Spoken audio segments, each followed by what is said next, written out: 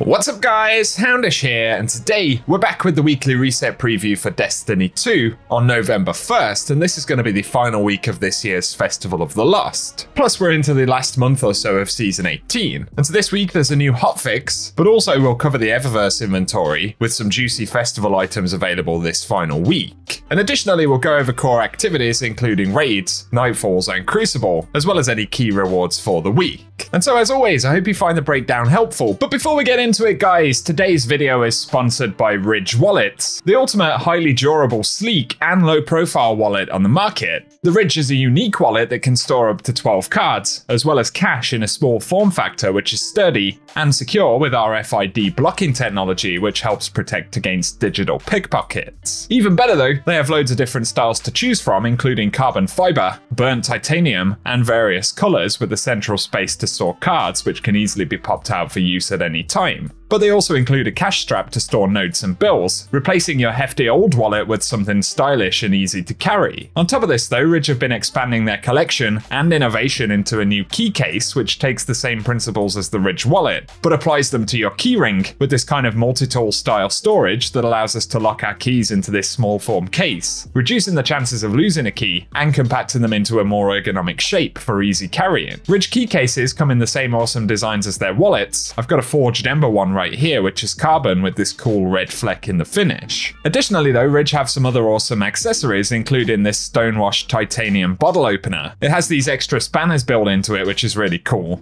and they fit perfectly into any Ridge wallet. So whether you need a new wallet, a matching key case or other accessories, Ridge have some of the coolest practical and stylish hardware available, and right now you can save 10% in the store by heading to ridge.com/houndish and using code houndish at checkout. They're perfect for yourself or as a gift this season, and I absolutely recommend that you check out Ridge, linked below.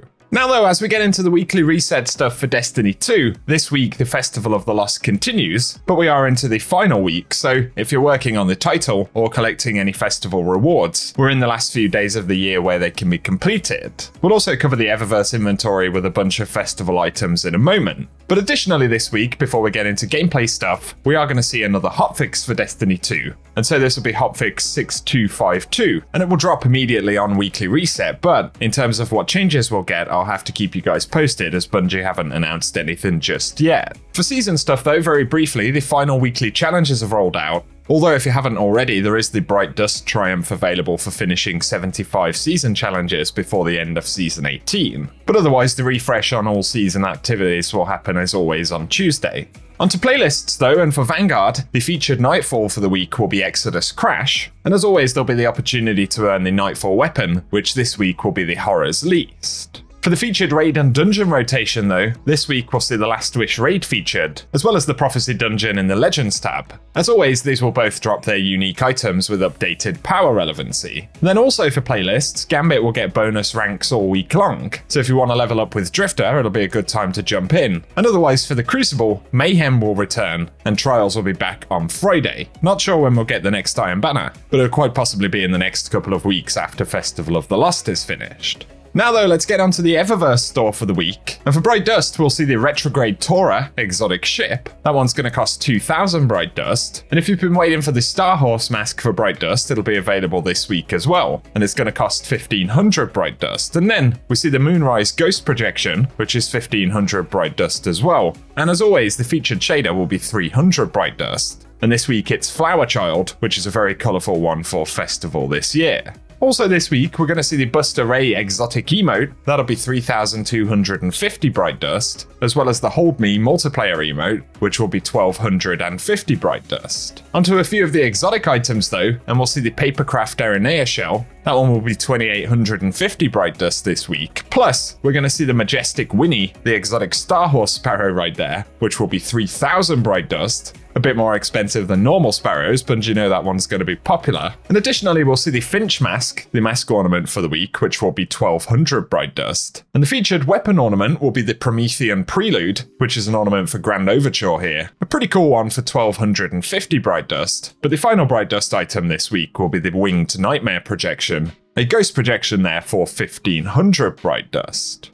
Onto the lost sectors for the week, and on Tuesday's reset, the featured lost sector will be K1 crew quarters, dropping exotic legs. And also this week on November 2nd, we'll get K1 logistics, dropping exotic gauntlets. November 3rd, we'll see K1 communion, dropping exotic chest pieces. And then for November 4th, it'll be Skydock in the EDZ, dropping exotic helmets. And we'll see Scavenger's Den on November 5th, dropping exotic legs, followed by the Quarry on November 6th, dropping exotic arms. And then for Monday, November 7th, we'll get Excavation Site, dropping exotic chest pieces. For our final few items here though, in Dares of Eternity, in addition to red border weapons and the traditional Dares loot dropping this season, this week we'll see Rotation 3 loot drops, including the Jensum Knight Armor and the Kairos Function Armor set, as well as weapons from Season of the Worthy and Season of Arrivals. And then finally in the Dreaming City, if you're completing Legacy stuff, the Ascendant Challenge this week will be the Forfeit Shrine, found via the Garden of Isilla. So if you want some location on how to find that one this week, we'll run the footage at the end of the video.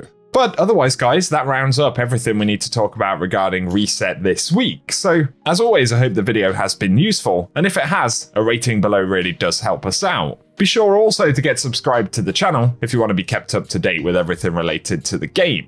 But otherwise today, I appreciate you guys tuning in as always, and whatever you get up to, I hope you have an awesome week. Down.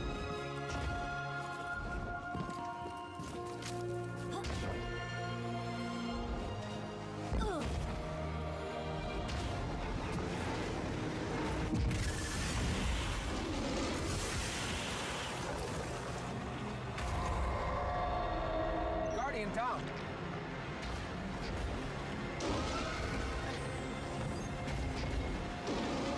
Guardian